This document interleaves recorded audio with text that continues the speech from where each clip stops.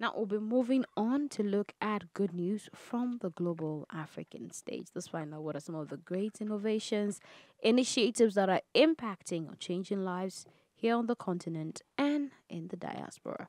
So we'll start by taking good news. Good news. Good news. Good news. Good news.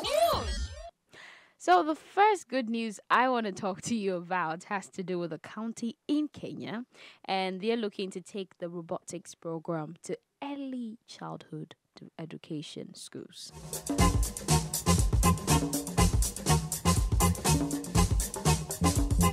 Now, we're talking about the Mabasa County that has taken a strong approach towards the development of robotics in ECDs across Kenya. That's early childhood development centers across Kenya. And I feel this is a good step.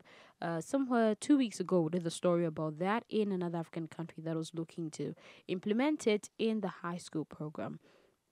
Look, the early childhood, the child's brain at that time is a fertile soil.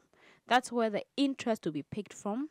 That is where they get to build and develop on what they want to zone in on. That's where the curiosity there is so high.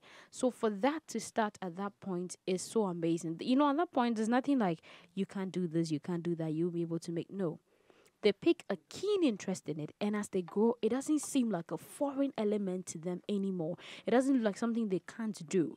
They actually are introduced to it in the basic form, and as they grow and climb the ladder of education, they get introduced to different and more advanced options. These are the future leaders. These are the ones that are going to come and be able to use technology to solve problems that we have on the continent as a people, nations, everywhere. So if we encourage this as the Mombasa County is doing, I think it's a good thing and it's a laudable idea. The initiative is amazing. Now, this was officially launched by the Anwar Ahmed. He was the county chief of ICT and he set the project to actually target 12,000 learners.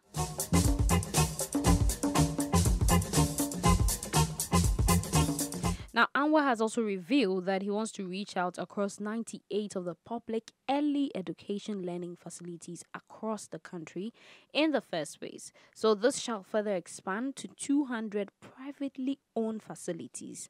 Thus far, it's been fully funded by the Mombasa County government with no cost passed down to parents or students. And he has a broader 5-year vision that is to see the county transform into a technology hub and involve global tech giants to participate. Look, I don't know if you guys want me to add more, but this is amazing. This is a beautiful and a lovely thing he's doing. And I think with the right and needed support, he'll be able to push it higher.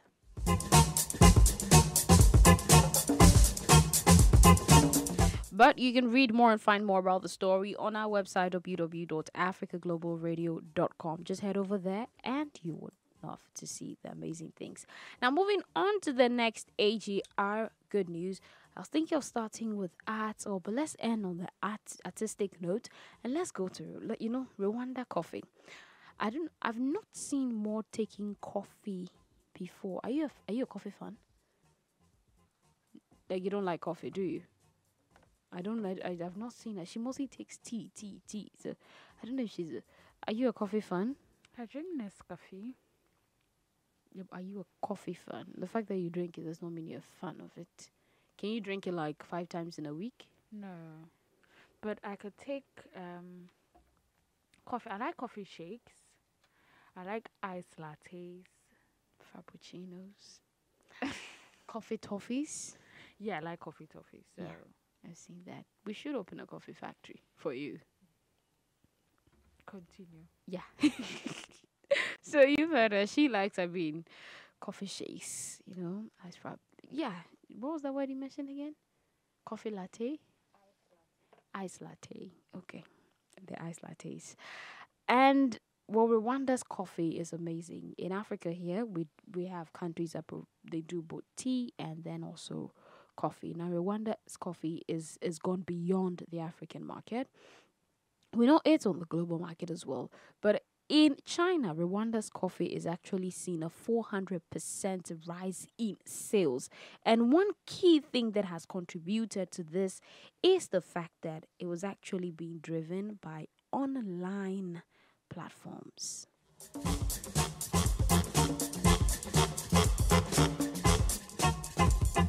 Now, this is something that the president of the country, we're talking about Paul Kagame, highlighted during the country's strong economic output. He gave a speech and he also spoke about the fact that they produce the seeds locally, and this has effectively bridged the import export gap. So, when it comes to agriculture exports in 2020 alone actually fetched Rwanda over 400 million US dollars. Now, out of that 400 million over that figure, out of that, a good amount of that was coming from gains in the coffee sector. And we have the Chinese market that has literally seen the astronomical growth in terms of purchase of Rwandan coffee. This is it's become amazing. We have a key one that has actually, it's one key platform that most people use, and we're talking about Alibaba. A lot of people across China and globally purchase Rwandan coffee through that platform. And the fact that quality resides here and you go in search of it, you don't want any other shortcut. You're just coming straight home for what is quality. It's amazing.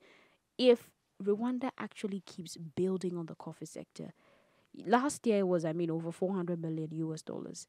This year you have no idea how high the prices could go. But congrats to them. It's amazing. They should keep producing the quality coffee that they do.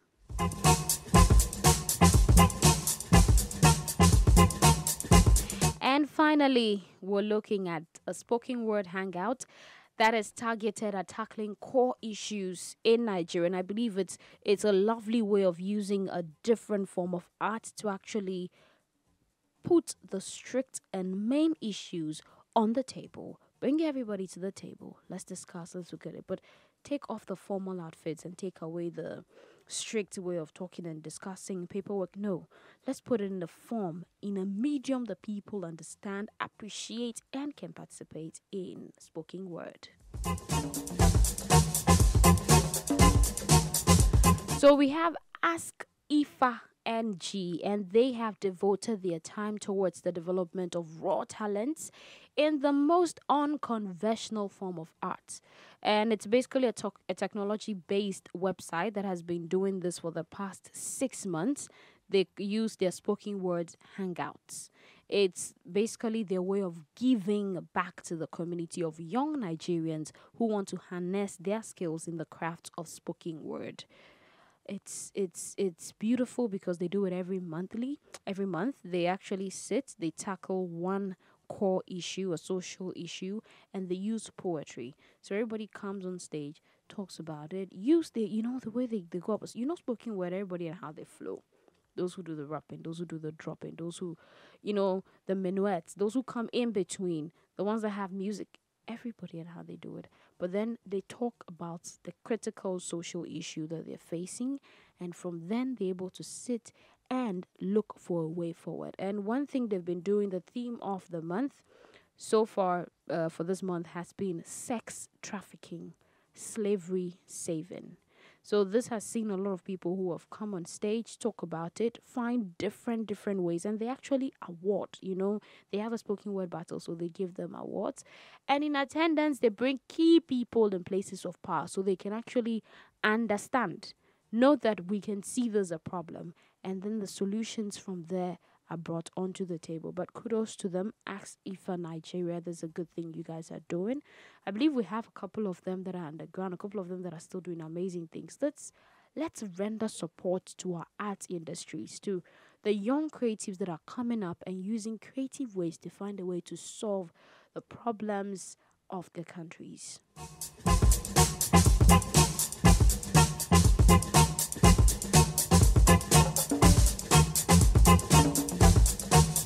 And they actually give a prize, an award to the person who wins. So you can just imagine how the people will do well, put in a lot of effort to win an amount of money as you talk about an issue and we fight towards a solution. Well, that's all we have for you for good news for today. You can always head over to our website and you get more